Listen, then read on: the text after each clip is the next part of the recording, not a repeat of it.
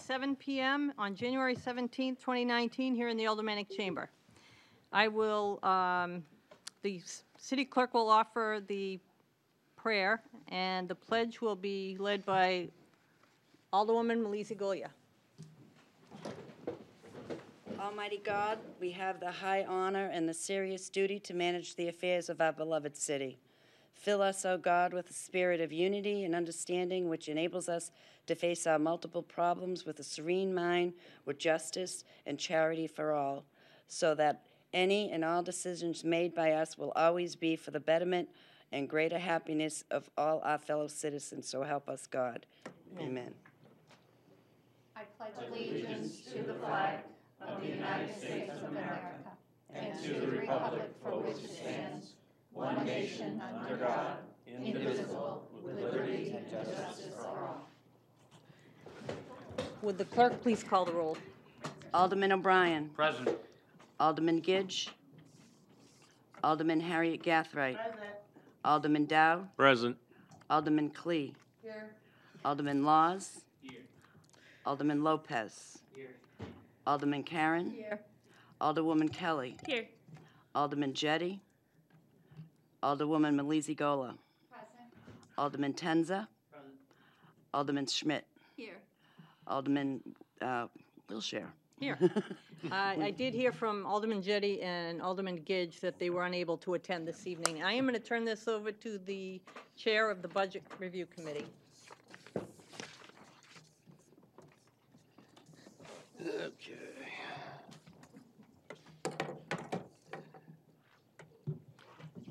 So this evening we have a public hearing on R18-100, changing the purpose of up to $50,000 of unexpended bond proceeds from the LED street lighting project to the district-wide middle school renovation and construction project for funding engineering and architectural services. Basically what we're doing here is we want to ensure that we have enough money for phase one of the middle school project. So if there's any funds left over from phase one, we will move them into the next phase. Would the city treasurer like to add anything, or just want to answer questions if somebody has a question? Yeah, I think it, okay. So now I'll take testimony in favor of R18-100. Seeing none. I will take testimony in opposition. Seeing none. I will take additional testimony in favor. Seeing none. Additional testimony in opposition. Seeing none.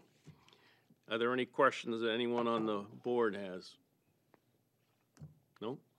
Okay, then I will need a motion to close the public hearing. Okay, so the motion on the floor is to close the public hearing. All in favor signify by saying aye. Aye. Opposed? Motion carries. We're adjourned at 7:05. And in a minute, we will open the budget meeting.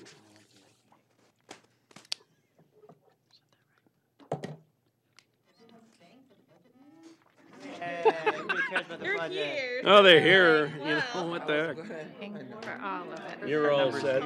Yeah, I know. I just want to. I think I'll go back to the library to the meeting that I was at. It's still going on. I don't know if the mic's I like your hat tonight. I wasn't able to just, but We Saw them at like 3, and I was like, taking.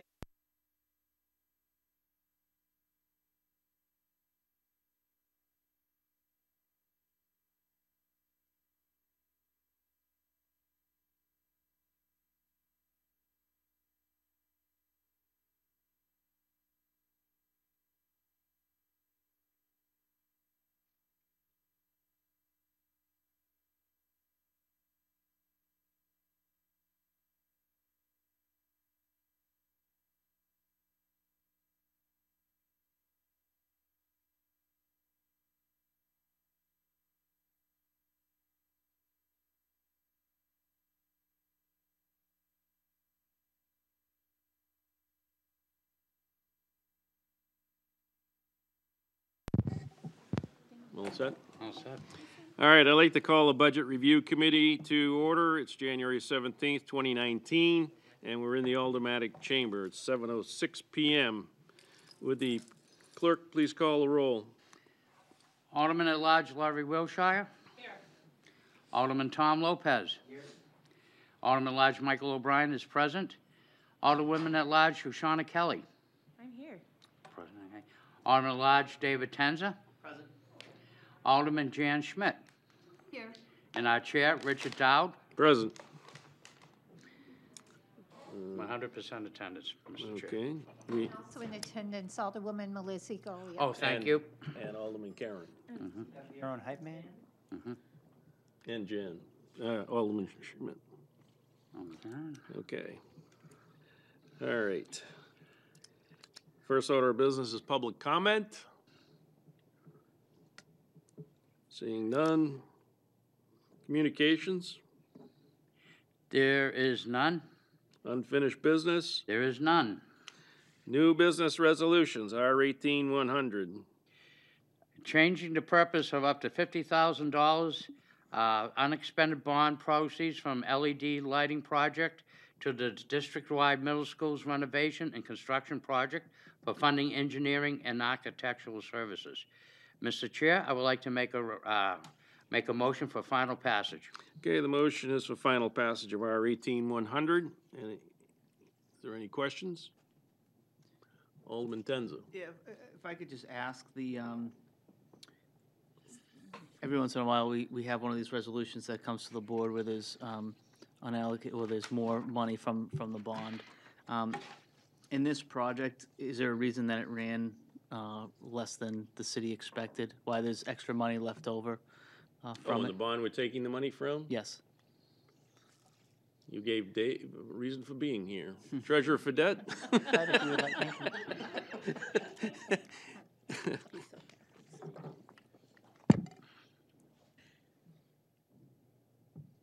Yes, Dave Fredette, Treasurer Tax Collector. Yeah, this doesn't happen very often in the 20 years I've been here, but this bond, you know, when we sold this bond, we only had an estimate of the cost. When they went out for contract, they got a very good price, considerably lower than what was authorized. So they basically have completed this job and have several $100,000 left. Now, it's a public works bond, so I'm hoping that they're going to find some purpose for it in public works, but so far, the only one that's used a little bit of it is the school project.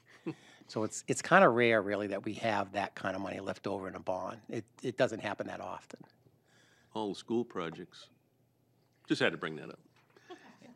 Any other questions? If I could just follow up Sure. with the treasurer. So from what I remember of this project, it was a revenue neutral project in the sense that the money from the bond was going to be saved each year based on the savings in energy costs to the city. Well, I'm not an expert on it, but I believe it was going to take a couple of years before that happened. But yes, after a few years, you'd be saving quite a bit of money in electricity costs versus what the bond costs. Yes. So the savings, that savings plan was with the original bond amount of money. Since that amount wasn't spent, the payback should be sooner. And so I guess my point, I think it's important to point out sometimes when these city projects go well or even better than expected, since so many times people are critical of the city and what they're doing. That there's another project which just shows it makes sense. It was smart to go forward with 2 years ago, and for the members of the board who were on the board back then, you know, I think it's important to point out. Yeah, fine. Any other discussion? Alderman Lopez. Yeah, I just want to clarify because the way it was, I think I interpreted, was because a specific contract or dollar amount hadn't been stated initially with the bond. That's why there was an overage? Was that? When the bond was approved by the board, they did not have a firm price on whatever the contract was going to cost. When they went out for contract, it ended up costing less than they had estimated. So in comparison to last night's request for initially a to-be-determined amount, which ultimately ended up just being kind of just an overall sketch, this is a different situation because we're not bonding it yet. with regards to the Performing Arts Center, and we're only going to spend up to a certain amount, and then that's a firm hold. There won't be any leftover money sitting in an account such as this? No, because we haven't sold any of that bond yet for the Okay. Performing Arts I Center. just wanted to clarify because last night we also had sort of a request for an open-ended expenditure, which we ended up nailing down to more of a budget item. But in the event that in the hopeful event that we don't spend all of the money that we gave permission to spend up to, then there wouldn't be any need to move money from another account into some future project, because with the Performing Arts Center, that money is only going to be counted once it's spent. Does that sound right? Somewhat, but Okay. remember, I believe the way it's going to work, and this is kind of unique with the tax credits. I've never done those, but we're going to have to sell that bond all at one time when they're ready with the tax credits. Now, that project may end up costing less than what we sold, so you may have leftover money that could be repurposed, but I really can't tell. That's a couple of years away from now, so. Okay, I wasn't expecting you to tell the future. Alderman Melizzi-Golia? Yeah, Treasurer Fredette, just refresh my memory. This didn't go out just kind of open, though. We had an estimate, and it's just that the estimate was higher. I mean, it was not like a bunch of people sitting around the room. People who knew what they were doing said, we estimate this is what it will cost, and the bond went out with that estimate. But then when the contract was actually let, what we got back was less than the estimate. So there was an amount in there when the bond was let. Is that Oh, the yes. lighting project you're talking about? Yes. Yes, what there we're was talking about there was this an evening. estimate done by, Right. I'm not sure if it was an engineering firm, but it Right. was an estimate done, yes. Right, we had an expert that came in, showed us the lights and everything, and they estimated what it was gonna be cost. When it finally Right. went out to bids, it came in much lower. Right, and that's what So I that's was why we just had- trying to clarify. So it's not an exact apples to apples to what happened last night. We did Right. have an estimate in there. Yes. Alderman forget my Kelly, name? Alderwoman Kelly. I wanted to just point of clarification. It's sort of a question, but the only time we need a public hearing for something like this is when we're changing the use of the money that was let for a specific bond, correct? Say that again? So last night when we talked about this, what we discussed was that if there's money left over, as long as it's used against the Performing Arts Center bond, we're not changing the use of the money. Therefore, we wouldn't have to have a public hearing. Okay, the performing arts is much different than other types of bonds, so we probably don't want to mix apples and oranges on the discussion, but that can be brought up going forward. Tonight, we had the public hearing on the reallocation of the $50,000, and actually, we really didn't need it, because we were repurposing money. All we needed was a vote of the board next Tuesday night. But we Okay. did it anyway, Okay, and so, that's the question I had. yes, Alderman Lopez. I think Alderman Kelly was kind of drilling down to what I was trying to say, was that we're not repurposing leftover money based on what happened last night, because it's all still going towards the Performing Arts Center, whereas this was intended for LEDs and now is going to a different purpose. So ultimately, when it's sold, I mean, it's still money going out, but the purpose can be changed without having to have a public hearing. And more importantly, as long as we don't spend the money on it,